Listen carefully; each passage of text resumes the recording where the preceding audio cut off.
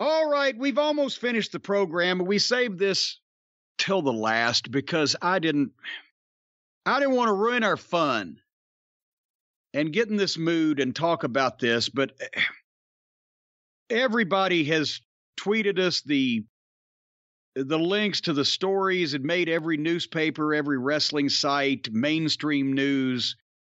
A lot of people wanted to know what we've had to say or what we have to say. And I asked you before we did the program today, I said, should we talk about this? And you made me realize I hadn't really sat down and thought about it, but there's almost no clips of Jim Cornette on this person we're about to talk about, except when we've done retrospectives of the different territories or places that they worked and et cetera in the wrestling industry, but nothing much personally. And there's been a reason for that. Because I have for a long time now felt bad for, been embarrassed for, felt ashamed for, ashamed of, sad about whatever Tammy Sytch's life and the way it's turned out. And I didn't want to be out of, if nothing else, but fond memories of Chris Candido, even after Tammy's let me down. I didn't want to be the one to just put boots to somebody that's obviously a fucking train wreck and refuses to get their various shit together. Why do I need to do that? Because honestly and truthfully, I may be an anomaly in the entire professional wrestling profession, industry, everybody involved in it in any respect, that I've never had one single crossword or bad experience personally interacting with Tammy. And that, I think, makes me the only one. And I don't know whether it was even with the things that have gone on. I mean, it's not like we spent a lot of time around each other the last 10 or 15 years. But I've seen her on occasion when she would show up. But I don't know whether it was just that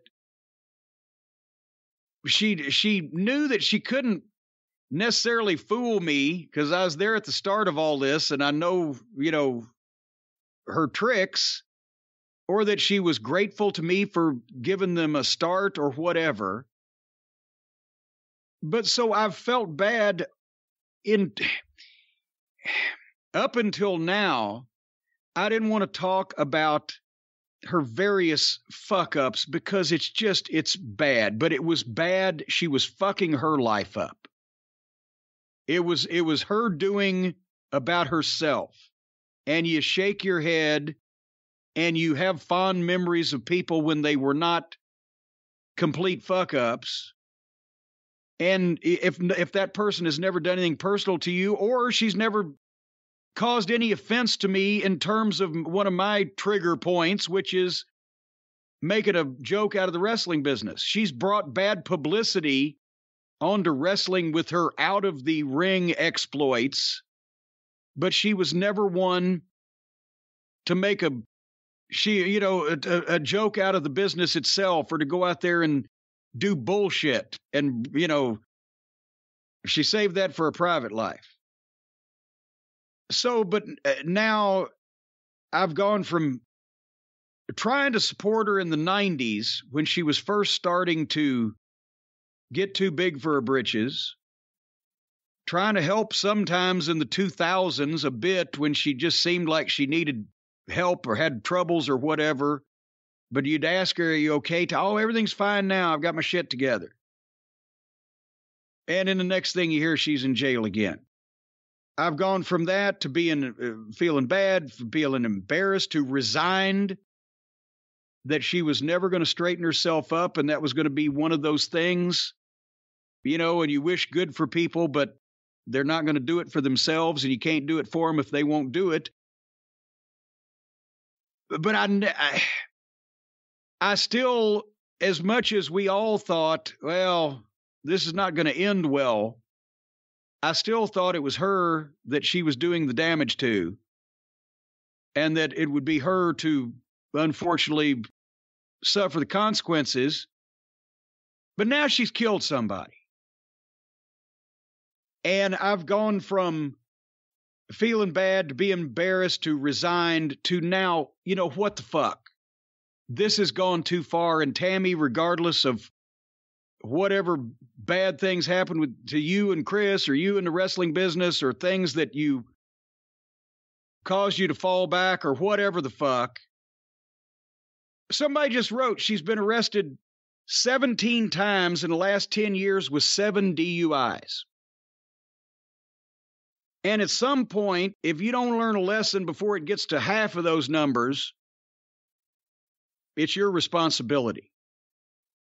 And I don't know the thing is now, at least over the last couple of years, she was in fucking jail. You thought, okay, at least she's not going to OD or get drunk and fall and kill herself, or drive and kill herself, or whatever. She's got no driver's license. She just got out of jail a few months ago for these various offenses. And she's in Florida and driving somebody else's car. She's not allowed to have a driver's license. Apparently, I would assume not allowed to have a car, so she's driving somebody else's. They're probably going to get a wonderful civil suit coming up soon. And she kills somebody, a 75-year-old man sitting at a stop sign or stoplight or whatever. How would you, Brian? I'm a pretty good talker. I can talk myself out of a few things. How would I have talked myself out of that without 17 arrests on my record in the last 10 years, without 7 DUIs?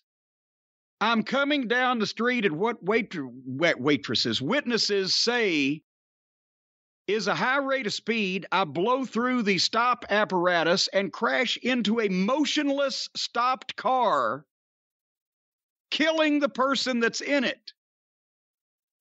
And fucking myself up too, so she got taken to the hospital. And then apparently from every news story that I've heard about this or read, after she got out of the hospital, they let her go.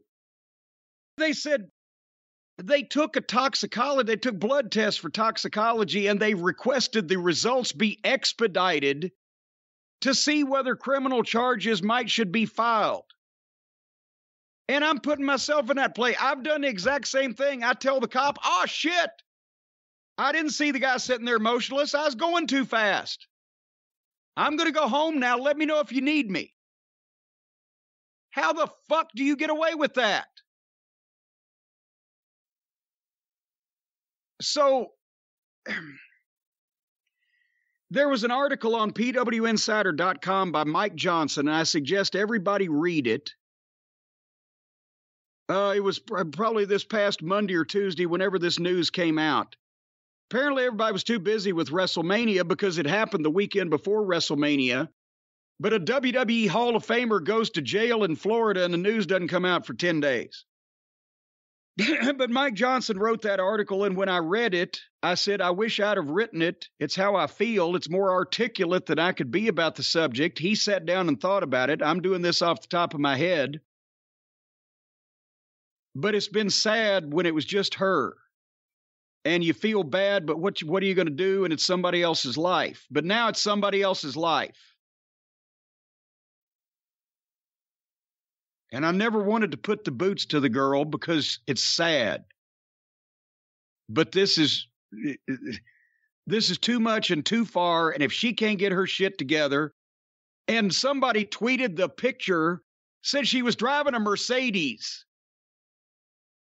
I've had a valid driver's license for 45 years. I don't drive a Mercedes, but she's driving a Mercedes that apparently she's got some jacked up meathead boyfriend again down there that's maybe it was, they said it was his car because he drives a Mercedes. If he's letting her fucking out and about, then he's as fucking guilty as she is. But at some point now, since we're aware and obvious that she's not going to do anything to stop herself, somebody needs to do it for her. And I hate to have to say that. And I've said in the Smoky Mountain retrospectives and some of the WWE, WWF stories, I felt bad for quite some time because I knew who she was when she started out. She's always been a bitch. We talked about that. She always gets heat with people, but she was talented and straight. She worked for me for 2 years. She didn't drink beer. She never took a pill. She was never late.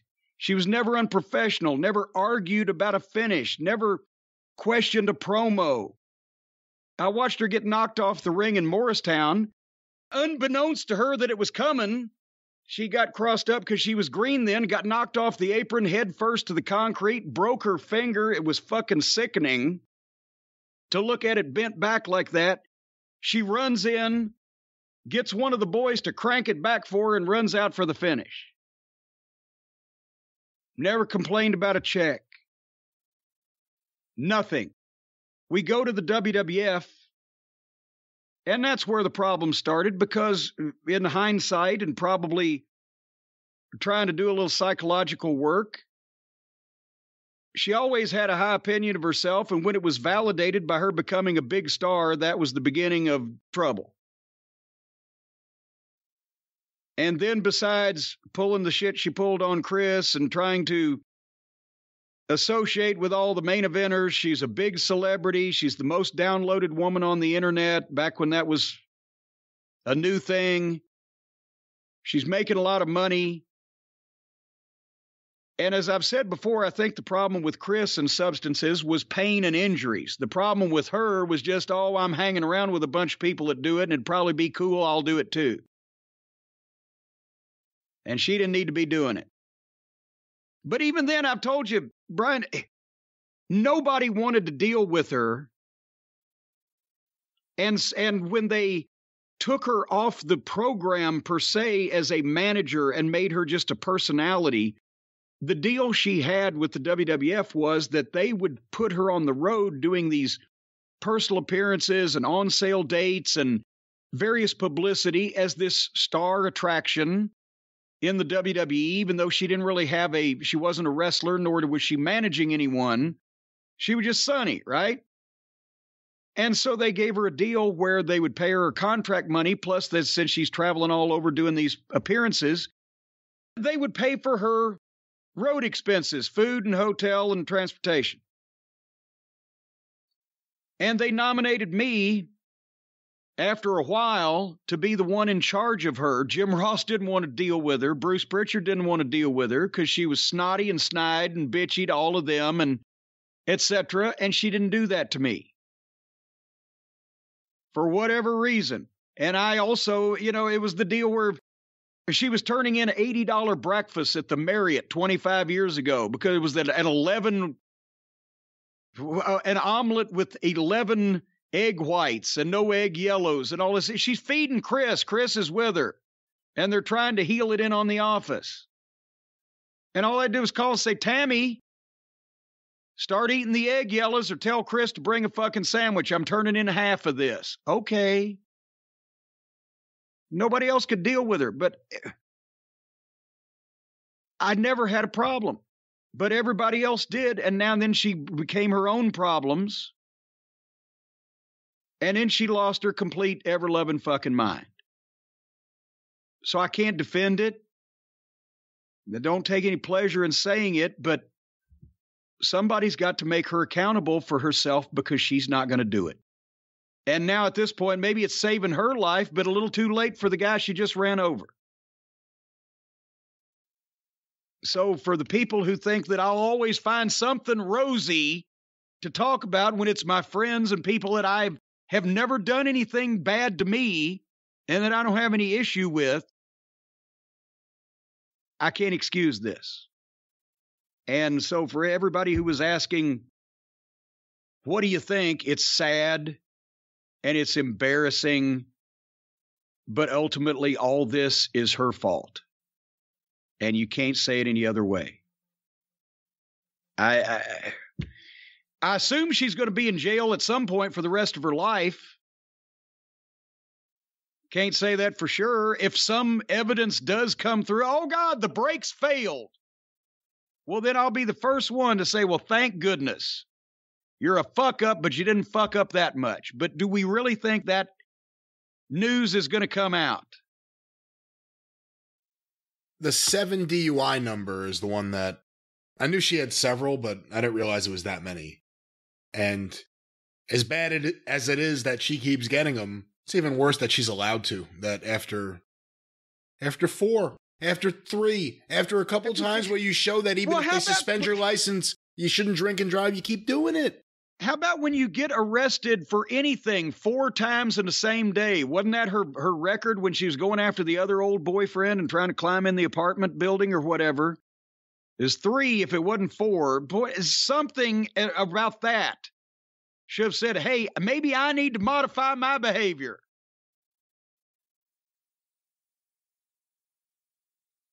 So anyway, check out the article on PW Insider. Mike Johnson wrote it. I agree with it. And he didn't take any pleasure in writing it either, but a lot of us have known her since she was a teenager.